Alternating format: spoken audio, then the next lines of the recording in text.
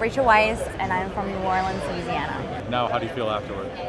I don't feel hot anymore. My core temperature feels back to normal. I'm not like perspiring like continuously, so that's good because I just came from dancing. So, I do for the intense athlete that sweats a lot or for being outside, for sure, I do.